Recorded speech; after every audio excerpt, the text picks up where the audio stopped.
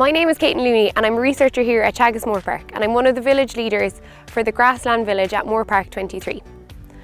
At our village there will be essential information on the best management practices to optimise production from your pasture. Come and see our reseeding demo and our Clover 150 boards, which will highlight the do's and don'ts when it comes to incorporating clover on your farm. Additional updates from the Pasture Profit Index, the Teagasc grass and clover breeding programmes and the multispecies swards will also be presented on the day.